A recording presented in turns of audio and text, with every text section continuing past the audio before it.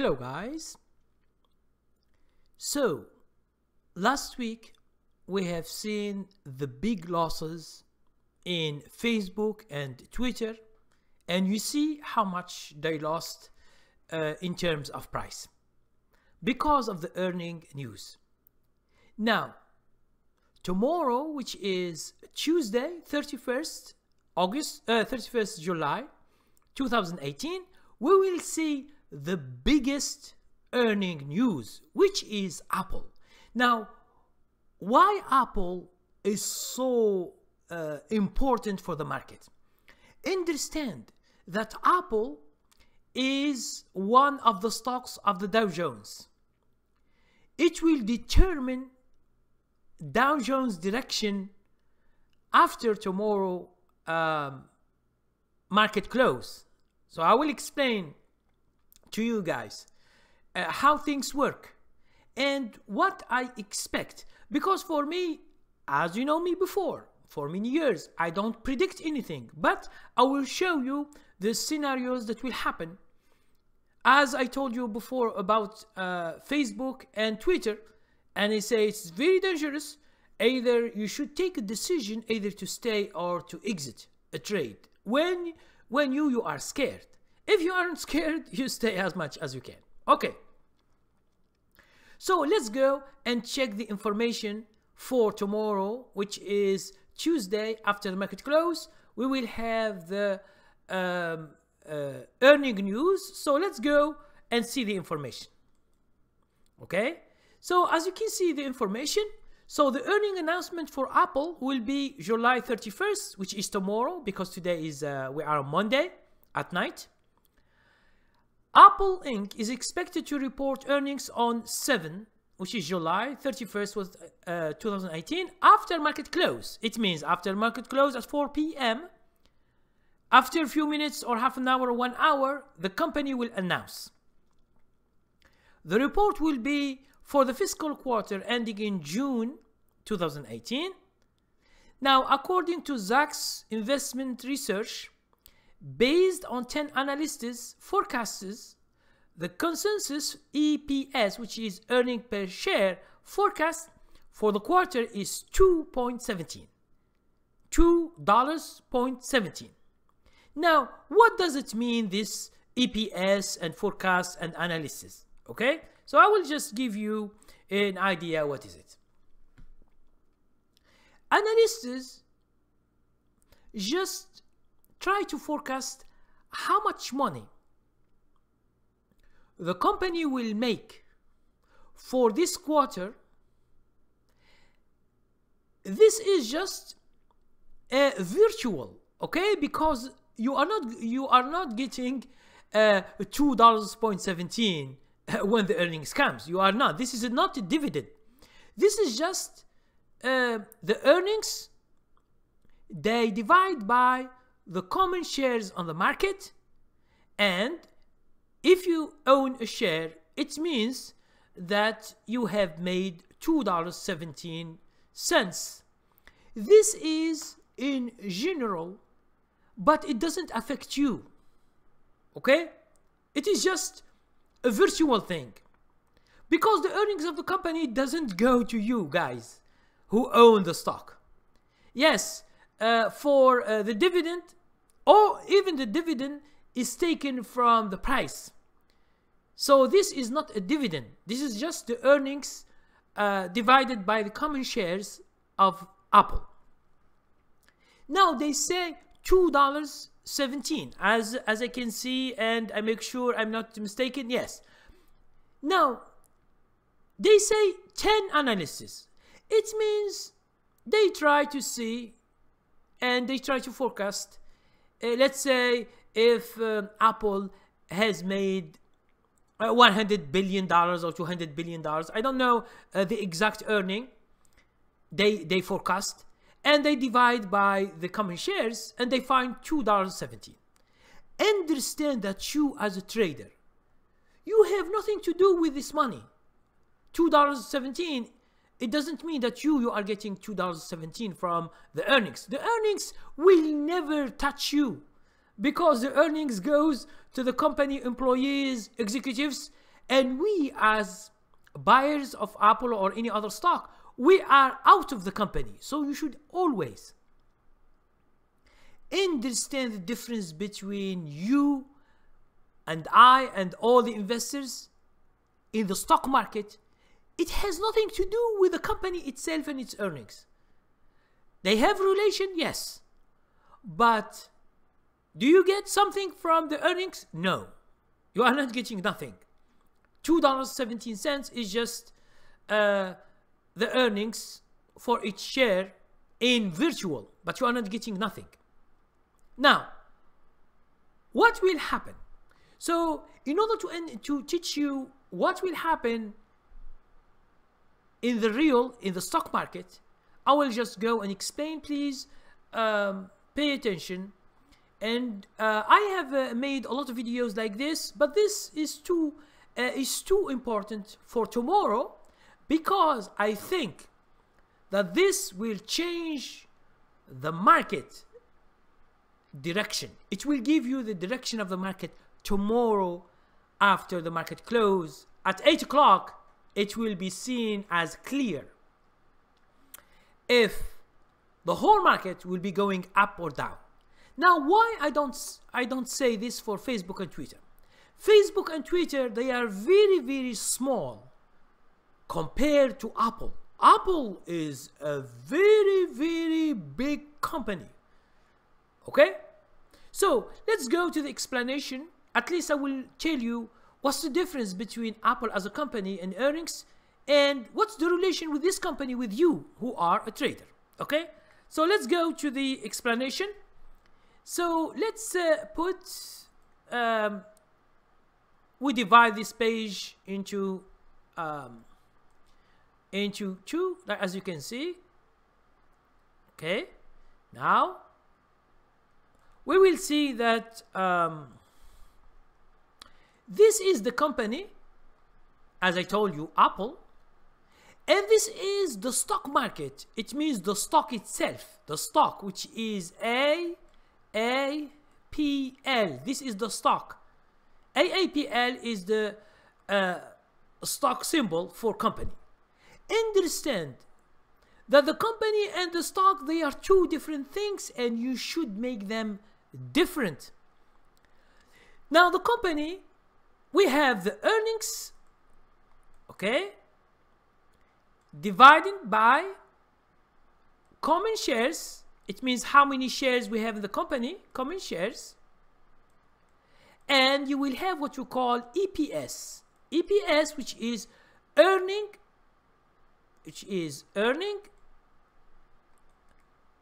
per share. It means each share, how much it gets.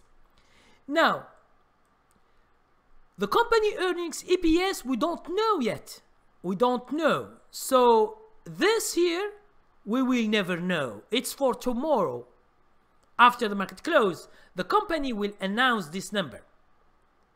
Now, but the analysts, okay, they say it is $2.17 per share. It means each share of Apple will make a profit as $2.17. Now, what will happen tomorrow after 4 p.m.? After 4 p.m., the company will announce the information. So, this is $2.17 that the analysts say. If this is just in general, okay? This is just in general. If the company said the EPS, it means the earning per share, is more, let's say they say it's $3. Understand here, when you get the news here in the market, good news that are good for Apple. Now, what do the traders do? Since they hear this good news, they buy long. Now, what does it mean they buy long? It means they see that it's good news, they all buy all the shares that are available after the market close. Now, the result of this is a gap up in the morning. A gap up in the morning. Now, let's say something happened. The news are here. The news are bad. Let's say they say that the EPS, the company said it's only $2, not $2.17, not $3. The news, which is bad, makes the traders sell short the stock. Sell short the stock. What did happen? We have a gap down.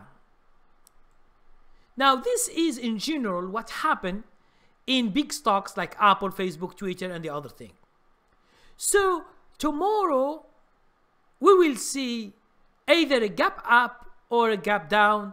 It means nearly at 7:59, which it means 8 o'clock, which is the close of the market. After market close, it will close at 7. It means at 8 p.m. But 7:59, this is the end of this. So all the actions will happen here. Will happen from 4 p.m.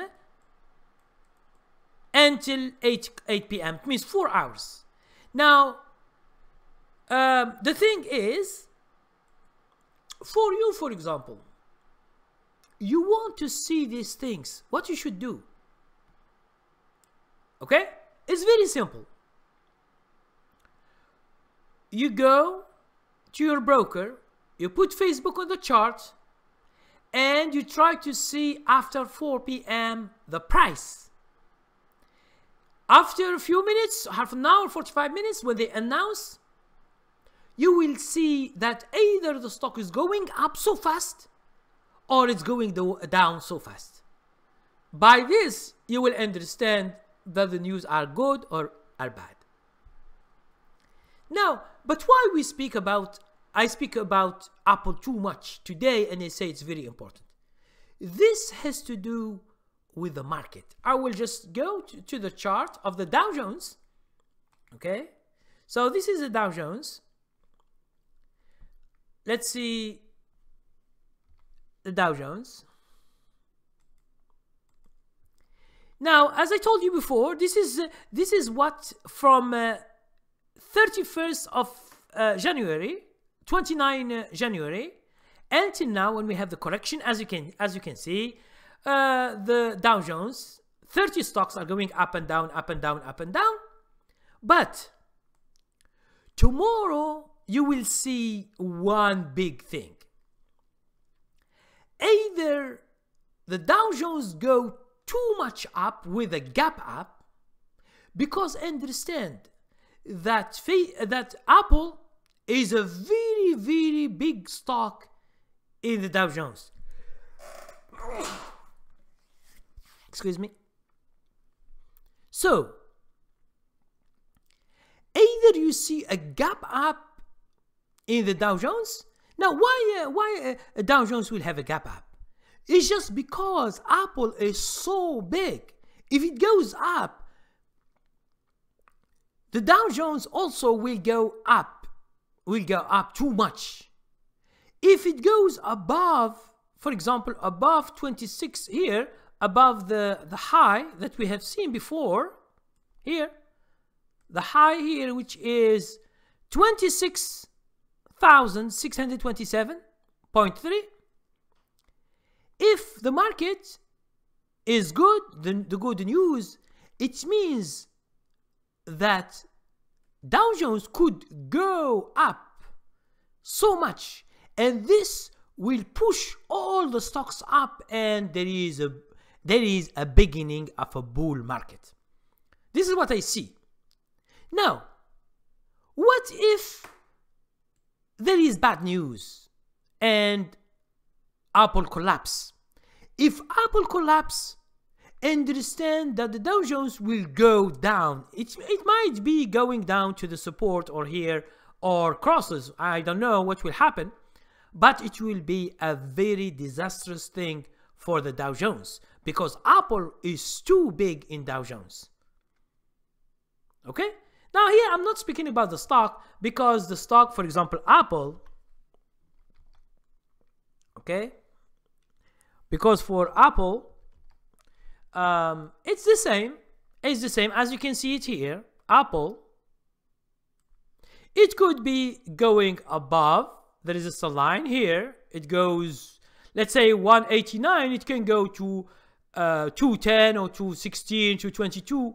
Or it can go from 189, it can go to 170 or 160 or 150. No one knows until we see the news for tomorrow after the market close. So that's why I told you it is so important to get a decision. Now, if you are having Apple, understand that tomorrow, either up or down, either you make a lot of money or you lose a lot of money. So it's a big decision for you. So guys, try to have a good decision and understand that always we risk our money to get money. Sometimes we succeed, sometimes we don't, and this is a part of the game. You will never know what will happen tomorrow. Okay? But for you guys, those guys who are interested, for example, in the day trading, you can follow Apple tomorrow after the market close and understand if you want to buy or to sell, there is no what we call a stop order or market order. I will explain. Okay, I will just explain to you for some guys who don't know these things. After the market close or before the market close, I will just give you information how things work. At least you will have an idea.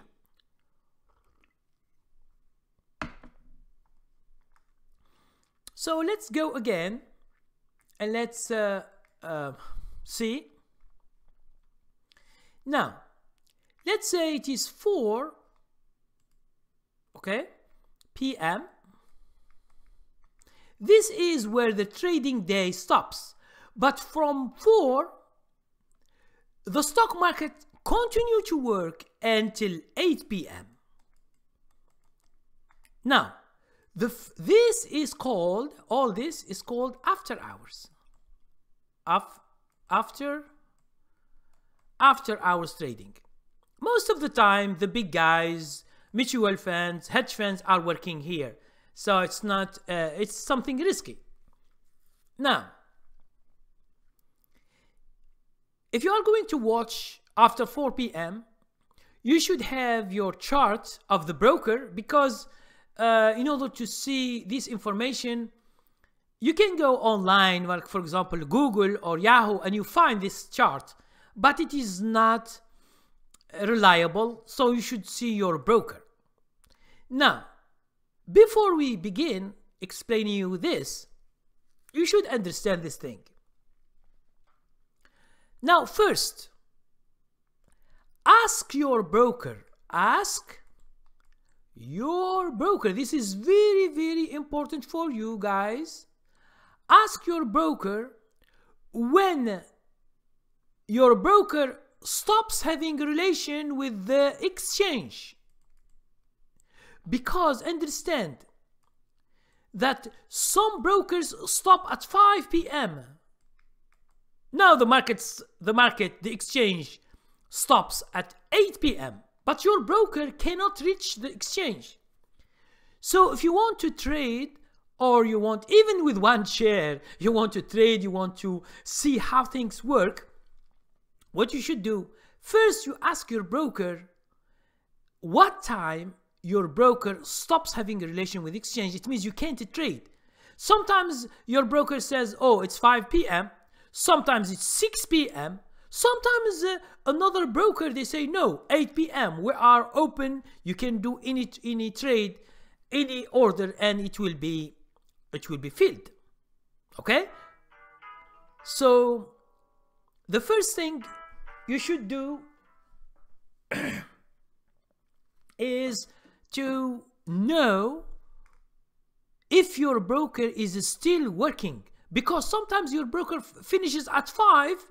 Let's say you buy here at 4:30 or 4:30 you buy, and then you want to exit, and then you can't reach the market, so you get blocked because you can't reach the exchange because it's your broker who has a link to the exchange, not you. So your platform doesn't let you go in. Now, let's say at 4 p.m. it is, let's say the stock is at 189. Now at 4, let's say 4:50, the news comes and you will see that it is 210. Just a few seconds, it's 210. So you should continue, and you begin to see 212, 214, 200, maybe 15, 220 until 8 p.m. This is a gap up. So you can buy, you can sell, whatever you like. Now, what if there is, at 4:50, there is the opposite? The opposite, 189, you see it is 175, and then it goes down 170, 165, 155, and you see that it's going until 150. Okay? So this is just approximate thing how things work. It could be good, a gap up, it could be a gap down. So you should see the price, and the price at the beginning is so fast, and then it goes slower and slower and slower. Because the people who are listening to the news, they take decision in seconds, in a second. They are waiting for just the information, good or bad. And they place a very large orders. That's why from 189, it can go to 210 in seconds. Okay? Or it can go down to 175, for example, in seconds. So they don't wait for people to come. But later, the stock can continue to go down, or it can stop also. Now, understand that when you are in after hours, there is only the limit order that works. So there is no the other thing. So the limit order only.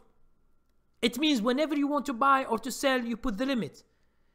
And since it's going so fast, you should be fast. Putting one order doesn't work, putting the second, putting the third. So you should be fast, because this thing is for day traders. It's not for investors. Okay? It's for day traders. You should be quick in order to take the decision and in order to work. If you put a limit order to buy and it doesn't work, you should put another with another price, because the price has been changing very fast. Now, this for the buy and for the exit. When you want to sell, you should use limit order. There is no, so market order and stop order doesn't work, because you are not in the trading hours. That's why there is no market right now. It's after the market hours. You can't use the stop order. So you use only limit order, buy and sell. Okay? So this is in general the thing that you should know. Now, if you want to initiate yourself to using after hours limit order, if you want just to try, you can buy, for example, one share and just you experience trading.